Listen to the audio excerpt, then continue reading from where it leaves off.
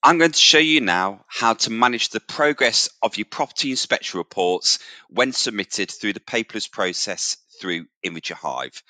So once your report is ready to be submitted to the tenant for them to sign off and complete and feedback on the report, you'll see the progress of that report on your Hive dashboard.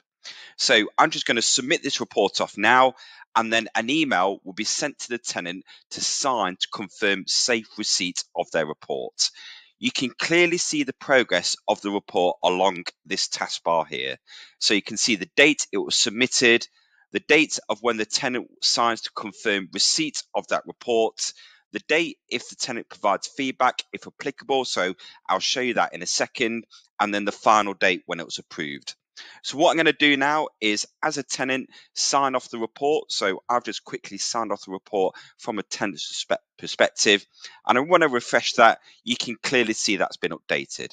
So you can see the tenant has signed to confirm safe receipt of their report, but at this stage, they're not confirming the contents of the report, just simply to sign to confirm safe receipt of that.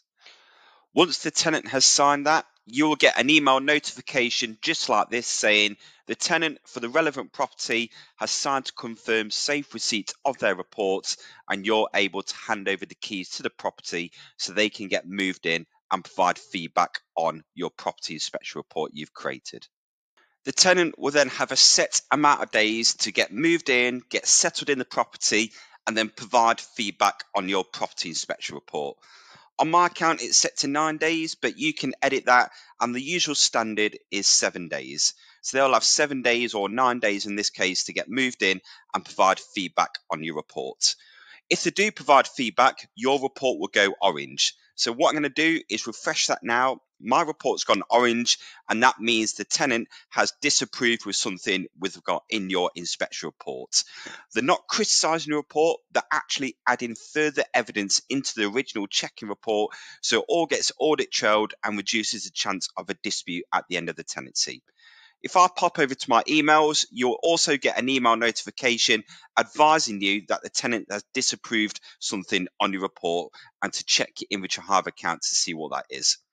So to check that, all you simply do is click on the little cog here and respond to tenant's comments. It will then show the section that the tenant has disapproved.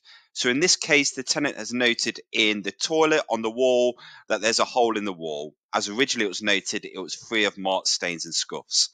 So you can have a look at the photograph the tenant has provided as well, and you can agree or disagree to those comments.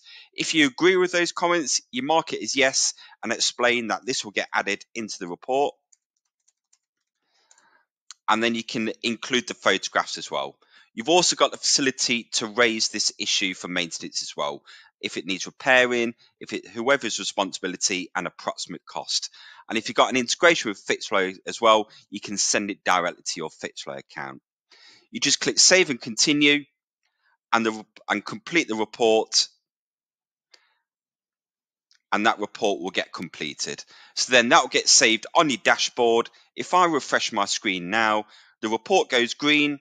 The tenant will get an email copy of their report sent to them automatically, and you can access the final contents of your report from the dashboard.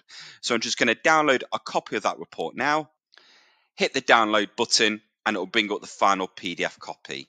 And if I scroll down to the toilet section of the report, wherever it is, you'll also get an email notification as well saying that the report has been completed, and then you can clearly see the tenant feedback in the report.